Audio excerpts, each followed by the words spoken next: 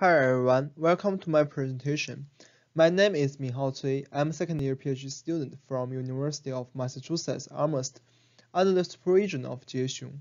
I'm presenting our work, Sniffing Visible Light Communication Through Walls.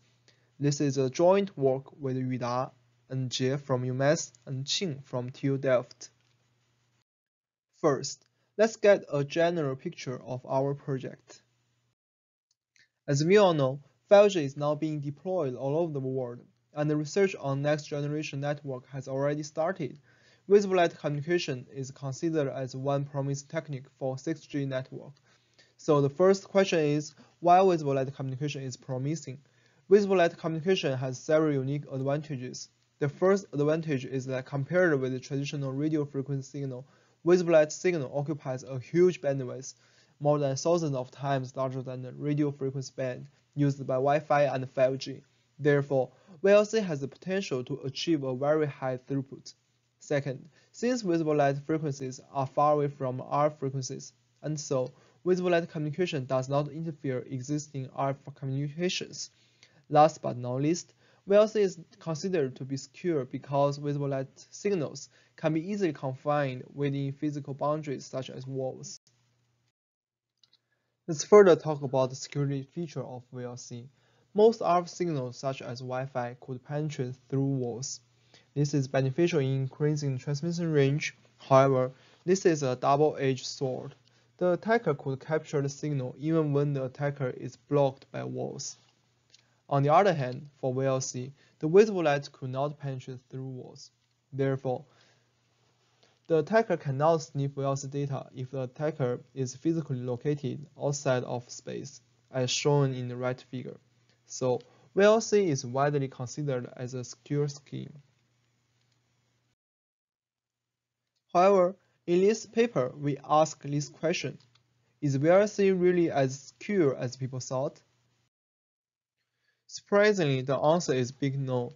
For the first time, we found that in VLC transmissions, the transmitter not only emits out visible light signals, but also leaks out side-channel signals, an EM signal which can be captured to sniff the VLC transmission. What makes it more interesting is that this side-channel signal is a low-frequency EM signal, which cannot be blocked by walls. Therefore, even an attacker is blocked by walls, the VLC data can still be leaked out through the side channel, as illustrated in the figure. Now let me explain why there exists such signal leakage with VLC. The main reason is the intensity modulation scheme widely adopted by VLC systems. Due to the high frequency and incoherent nature of light signal from commercial LEDs, VLC could not simply employ the phase-based modulation. In intensity modulation, VLC transmitter transmits 0 and 1 by turning off on the LED as shown in the figure. Let me use a simple example to illustrate the process.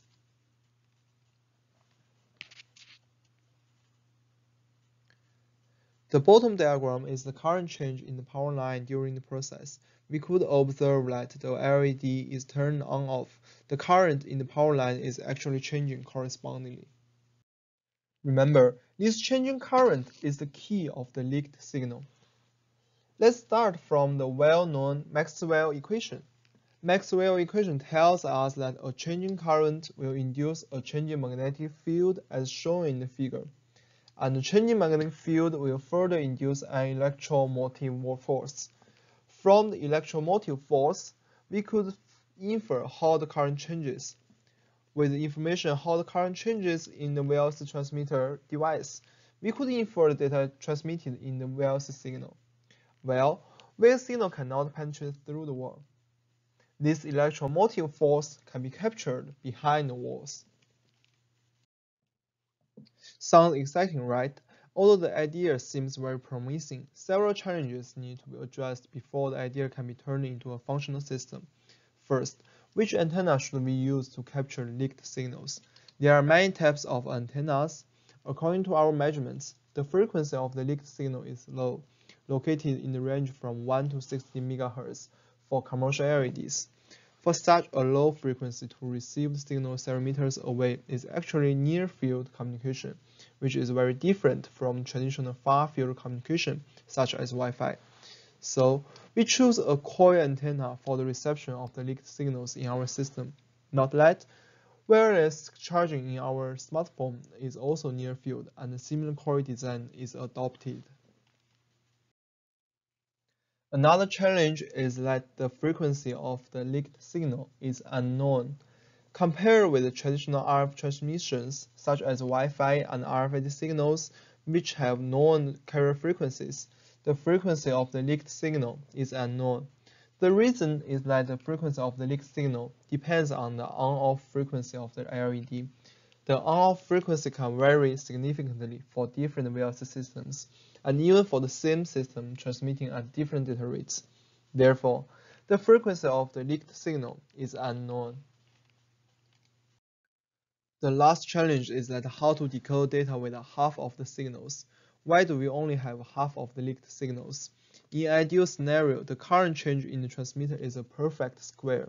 The current jumps directly from 0 to the maximum value in 0 seconds. And with an infinitely large current changing rate, the sniffed signal is a pulse. However, in reality, it takes tens of nanoseconds for the current to change from low to high or high to low. Further, due to the intrinsic hardware limit, the current change speeds are very different when the current changes from low to high and changes from high to low.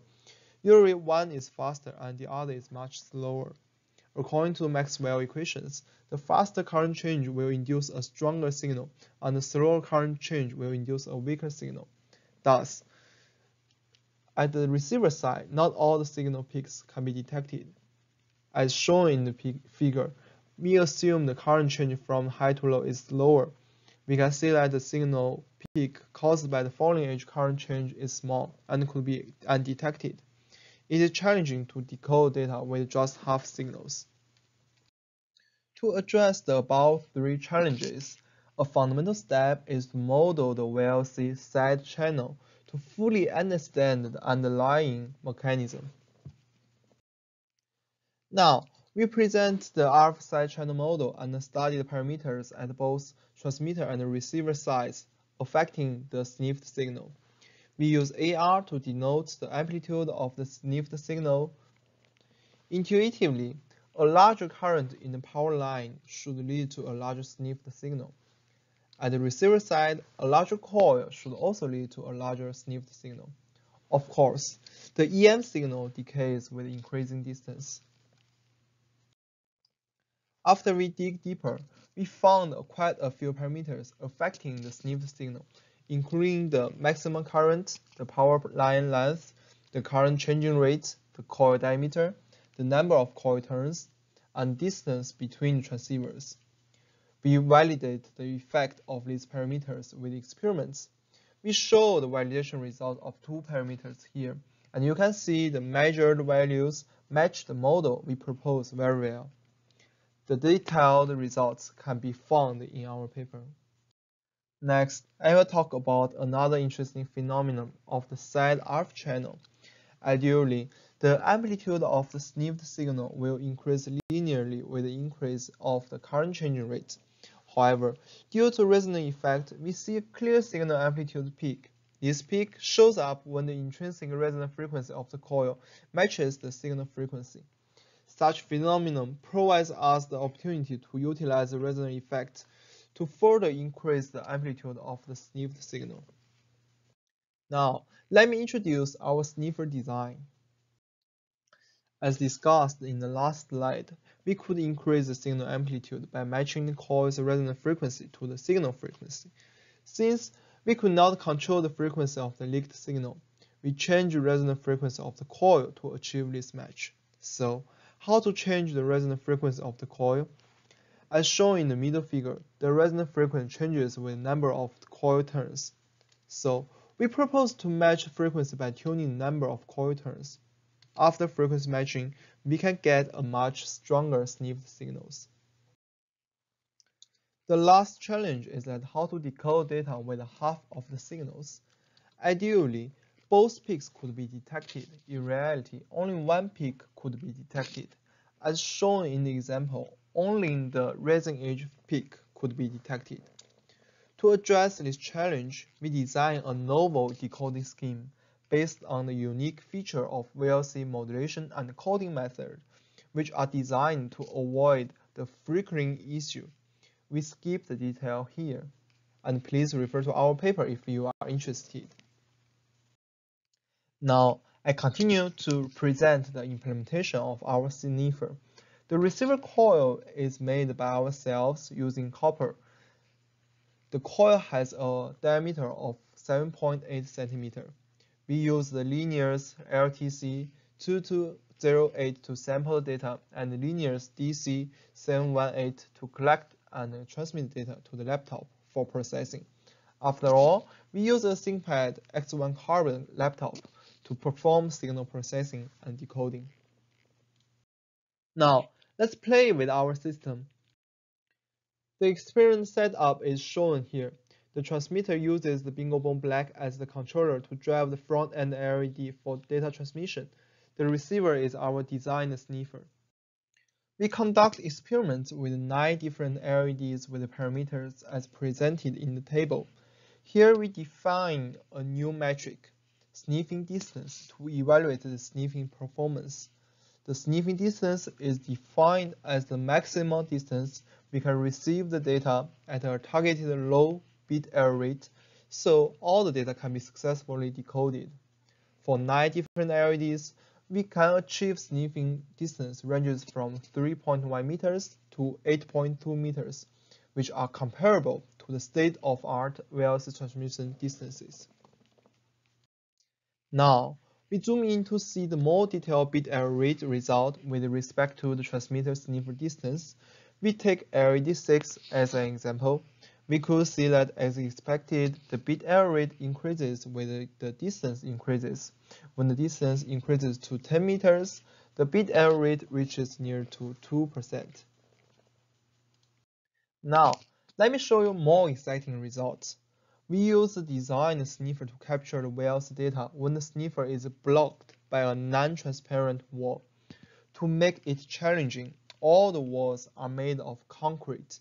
We could see that even blocked by a 60 cm concrete wall, our system could still sniff the data at 2.9 meters away.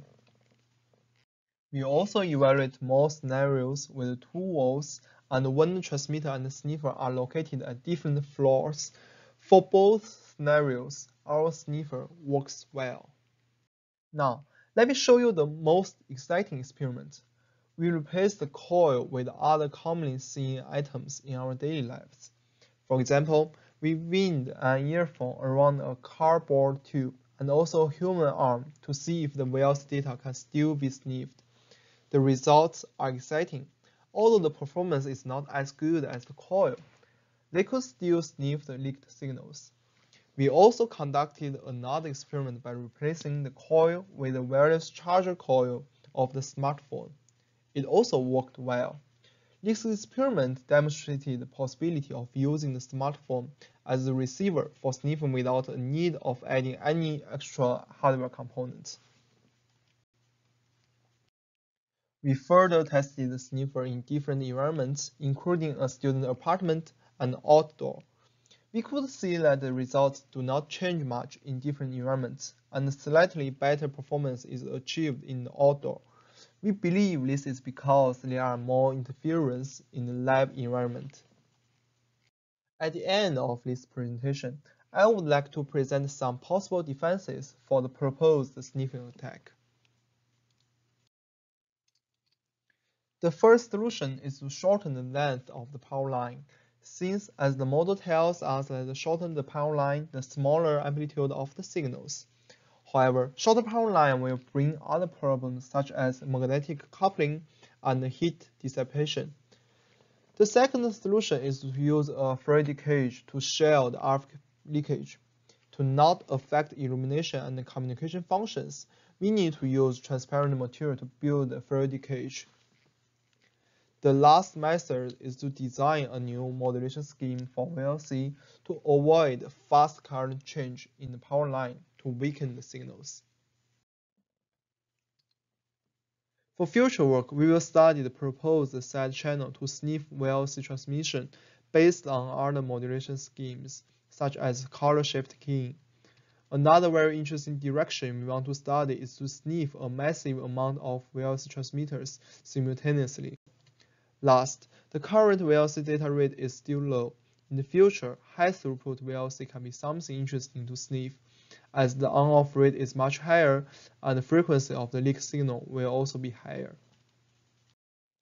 With all that, let me conclude this work. In this work, we identified a novel and fundamental physical security flaw of VLC. We successfully modeled the VLC side channel.